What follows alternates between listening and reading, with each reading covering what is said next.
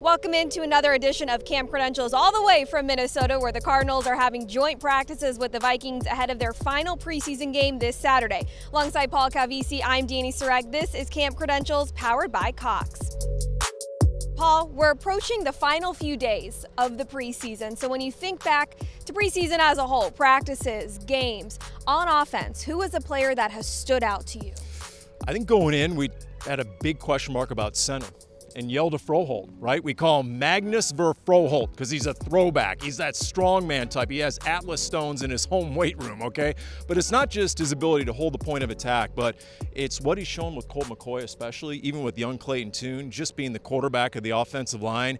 We've seen him go viral, but they talk about just his ability to handle the center position. And you know the first 4 games of the year, you're going to get some stout defensive front, so you feel a lot better now that Hjalte Froholdt has really come through so far in camp. Rookie wide receiver Michael Wilson has also impressed in practices. He's been taking consistent first-team reps, looked good in the preseason games. The coaches talk about Michael Wilson not just making the catches, but making the plays on film, blocking, physical. The fact he hasn't played a lot in the preseason games tells you all you need to know. The coaches already trust him. I think he's already going to be a regular in the regular season. Let's move to defense. Who's looked good to you?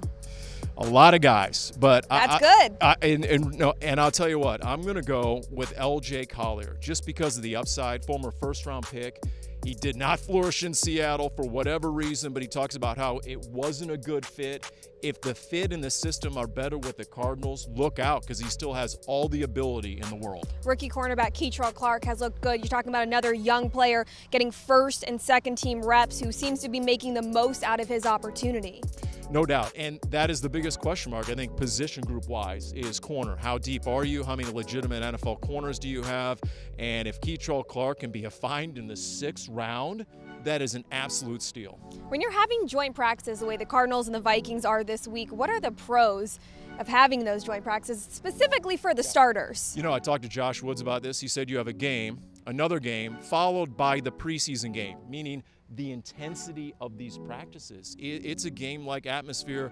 JG, talking to him, said, you know what, the nervous system reacts of your player like a game, so it's really good prep in that way. You're definitely not going through the motions, and you're out here in a swampy heat. You know what? It gets you regular season ready. That mustache too, Paul. You're going to maybe a little feel that humidity, that heat a little more. This is not winning behavior. We apologize in advance for the mustache. It's not going to make the final cuts, and I'm getting too many Ted Lasso comparisons right now. It's got to go. You look great, Paul. For more coverage from these joint practices out here in Minnesota, check out azcardinals.com as well as our social channels. For Paul Calvisi, I'm Dani Sureck. Thanks so much for tuning in to Camp Credentials.